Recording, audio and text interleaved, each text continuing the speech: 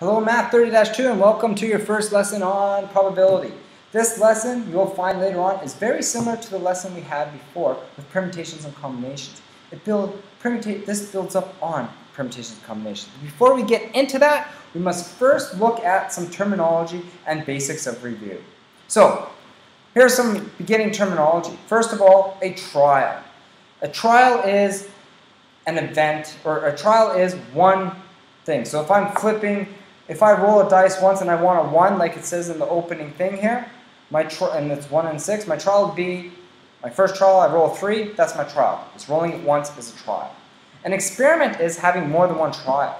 Normally, if you want to see if something works, you do more than one trial.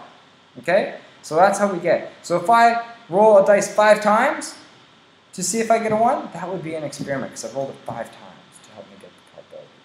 Now, the outcome is the result of carrying out the experiment. That is my outcome. My outcome is my result in carrying out the experiment. Next one here is sample space. My sample space can be, well, if I'm rolling a dice, it could be 1, 2, 3, 4, 5. So sample space is all the possible events or outcomes that you can have. Next one is event. Okay? So event is an event is a subset of the sample space. Okay, so it consists of one or more possible outcomes. So my event would be if I rolled it 3 times, and my events could have been heads or tails, and stuff like that, or rolling a 2 and a 3. Those were my events. So to donate probability, we use the term PA. This is key. This is to donate probability. Okay? So probability of the donation is PA. Now, this means probability of A. Now, when we have a probability of A, we look at it. Well, what is the probability of getting 0? That means it cannot happen. Can we have less than 0? Is there any chance that you have that you're less than 0? It's impossible. The lowest you could get is 0. Just like, can you ever be more than 100%, get a 100% chance of winning? No, 100% is guaranteed to win. There is no more than a guarantee, which is 100%. So that's why our probability must be between 0 and 1. We can't have a negative. We can't be over 100%. Next part is, what happens if probability is equal to 0? That is an impossible outcome. If the probability is equal to 0, it is impossible. That cannot happen. An example of that would be rolling a 7. If I was to roll a 7 on a standard 6-sided die, well, what is the probability of that? It's impossible. It cannot happen. There is no 7. Next one here is probability of 1. If I said you have to pick between heads or tails on a coin, well, there's only heads and tails on a coin. So the probability of that is actually 1, of getting heads or tails. There we go. And the last one is equally likely. So an experiment, if the set is equally likely, then the probability of a particular event is given by a formula. So if you can make a formula for it, everything is equally likely. So here's an example here. A fair die is rolled. What is the probability of rolling a 1? Okay? So we're going to do this one first. So here's part 1. I state the sample space. So the sample space is already stated. We have 1, 2, 3, 4, 5, and 6. There is my sample space. That's all the outcomes we could get, right? It's all outcomes. So part 2 is, what is my favorable outcome? So what is my favorable outcomes in the sample space? Well, it's only a 1, this highlighted number. Part 3 says, okay, part 3, are the outcomes equally likely? Well, is it equally likely that I get a 1 out of 2 or a 2 out of 2? That I get a 1 or a 2. Are they both equally likely? Yes. So yes, they are all equally likely. All right. So part 4 states, what is the probability of the event? Well, my probability of the event is 1 out of 6. And that is it. Because I have 1 out of a total of 1, 2, 3, 4, 5, 6. That is what I have. Okay, so now let's try the next one. A circular spinner divided into 4 equal sectors labeled clubs, diamonds, hearts, and spades. So it's the 4 Parts of cards. Clubs, diamonds, hearts, and spades. Look at the clubs, diamonds, hearts, and spades. When it is spun, what is the probability that it lands on hearts? So, let's look at number 1. There's 4 even spaces. So we want the sample space. We could have a club. We could have a heart or diamond. We could have a heart. Or we could have a spade. So that's my sample space. That's all I could choose from. So we're going to say they are equal sectors. It says here they are equal sectors. That's key. Now, part 2 says the favorable outcome. My favorable outcome is a heart. So it's just a heart. We're going to look at number 3. If the outcomes are equally likely. Well, it's 1 in 4 to get a heart, 1 in 4 to get a spade. They are equally likely. They're all the same amount. They're equally spaced. So yes. And what is my probability? Number 4 is 1 in 4 is my probability, because I have 4 total outcomes, and I only have 1 that I want out of it. So it's 1 in 4. Now, complementary events. When a spinner in review B, okay, so we're just going to skip that and go on. So the event does not land on hearts is called the complement. This is very much similar to what we did in Math 20. So when it doesn't land on hearts, so the event that you don't want to happen is the complement. It is the event that we don't want to happen is normally the complement. It's everything else that could happen in the subset or outside of the subset that we want. So in our universal set, it's everything else that can happen. So they're complementary events. So a complementary event of flipping a heads on a coin would be a tails. That's everything else that could happen. Complementary event of this one here would be 2, 3, 5, or 2, 3, 4, 5, and 6, because it's everything else that could happen. Those are the complementary events. Next. So that's pretty much it. So basically, our complementary events, the event wanted added to the events that we don't want must always equal to 100%. Okay? So I can't say if we're rolling a die, a 2 and a 1 are complementary events. A 2 is part of the complementary event of a 1, but there's also 2, 3, 4, 5, and 6. So we have a lot more. So they must add up to equal 1. This here is key. Okay? Or PA and PA naught, there's 2 ways of writing it, which must equal to 1, which is 100%. Next is compound events. Remember way back to those tree diagrams? We're bringing them back. So, here we go. Our first event here. A compound event is often used a table, a chart, or a tree diagram. Okay? So, 2 coins are tossed. And it says, the number of heads is counted. What is the probability of attaining 2 heads? Well, we go all the way down here, and we have, it says, we're just going to skip ahead, go to the tree diagram to help us do it. So, we have in coin 1, first coin we flip. We do that first. Zoom in. First coin we flip. Well, I could either get heads or tails, right? That's all I could get.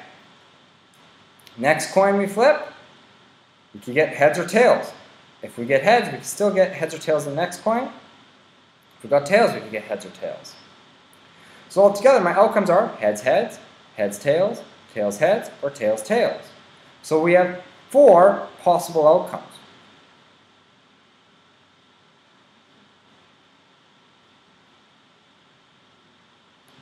So what is the possibility of getting 2 heads? Of 2 heads, well, that's 1 out of 1, 2, 3, 4. That is 1 out of 4. Of getting 2 tails, that's only this one. So that's 1 out of 4. Getting 1 head and 1 tail. Well, I could do this or this. So it's 1 out of 4 plus 1 out of 4, which gives me 2 out of 4, which is equal to 1 out of 2. That's how we do that one. So here's an example. Now we're going between a spinner and a head, and flipping coins. Okay, so complete the tree diagram, show all the outcomes for the experiments. Let's complete the diagram. So here we could go heads or tails, heads or tails, heads or tails here. And if we get through, we could go heads or tails. Now here again, we have heads or tails, heads or tails, heads or tails, heads or tails. So these are all my possible outcomes. I could go 1, tails, heads. Or I could go 1, tails, tails. Or I could go 2, heads, heads. Or I could go 2, heads, tails. Or I could go 2, tails, heads. Or we could look at this one, 2, tails, tails. Or we could go 3, heads, heads. Or 3, heads, tails. Or 3, tails, heads. Or 3, tails, tails. Okay? So basically what happened here, we're doing 3 different events, and we want to know the probability of all of them. So we have the spinner, then we do coin 1 and coin 2. So we have 3 different things, so we organize it in a tree diagram, which makes it nice. Normally when we have 3 completely different things, tree diagrams work wonderfully. So here we go. Complete tree diagram, we're done. How many elements are in the sample space? Oh, we have 1, 2, 3, 4, 5, 6, 7, 8, 9, 10, 11, 12. There are 12 elements. Show how many you can use the fundamental counting principle to answer question B. Well, fundamental counting principle. So basically, I have 3 options for the first one. That's 3, right? That's my first one. I have 3 different options. I have 3. Then I have 2 options, and then I have 2 options. And it must be in that order. So it's 3 times 2 times 2. There's our fundamental counting principle. That's how we could do it. That equals to 12. Hey, that works. Because we have spinner, we could get 1 or 3. 3 options. For coin 1, we could get either heads or tails. There's 2 options. This one, we could get heads or tails. Another 2 options. Huh. Are all the outcomes equally likely? Well, yeah, they are. Yes. State the probability of attaining 3 head, or a 3 and 2 heads. So we want a 3 and 2 heads. That's only 1 out of 12. Okay? A prime number and exactly 1 tail. Oh, prime number and exactly 1 tail. So if we look at this, we're going to say 2 and 3. We're going to use those as our prime numbers. 2 and 3. 1 isn't quite really a prime number. So prime number is exactly 1 tail. So I have 1 here, and I have 1 there, 1 there, and 1 there. So I have 4. So that is 4 out of 12, which is the same as 1 out of 3. Okay? Here we go. Now, last one, and we're done. And you could, I'll see you tomorrow, and we work on the assignment together. A blue die and red die are rolled. The outcome 3 on the blue die and 4 on the red die can be represented in the order pairs. So here, every time we're using die or numbers, we tend to make a grid like this. Okay? So show all the possible outcomes. We could go 1, 1, 2, or 2, 1, 3, 1, 4, 1, 5, 1, 6, 1. Now here we go 1, 2, 2, 2, 3, 3, or 3, 2. Already making mistakes. 4, 2, 5, 2, 6, 2. Here we have 3. Oops, 1, 3, 2, 3, 3.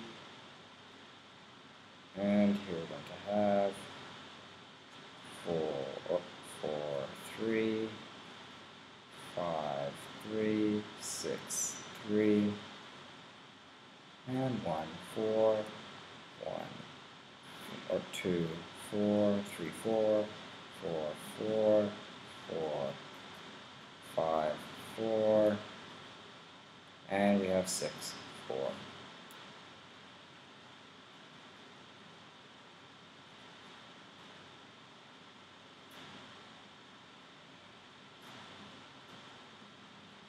I'm just going to finish this out.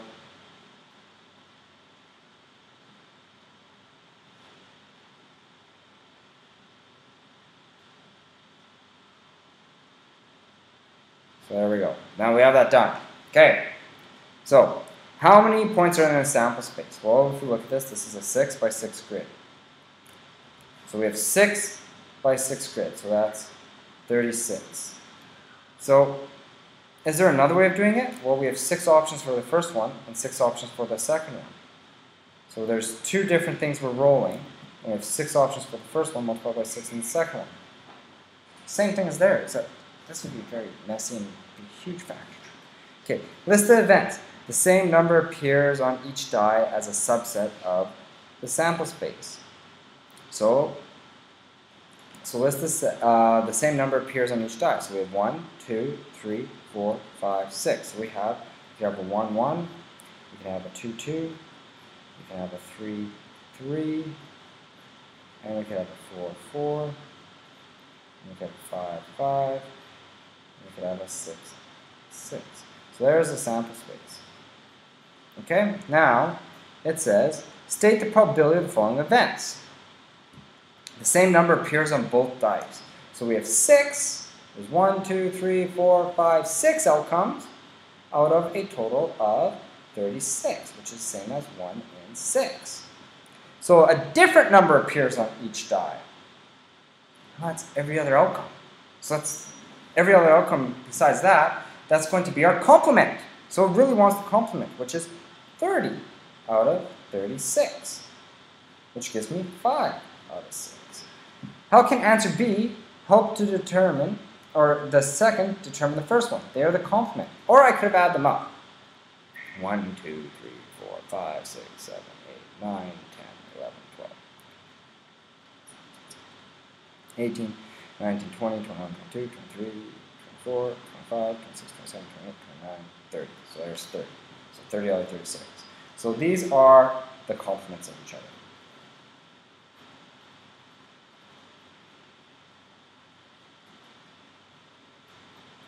So I'll see you tomorrow and we'll work on the assignment together. Thank you very much for watching.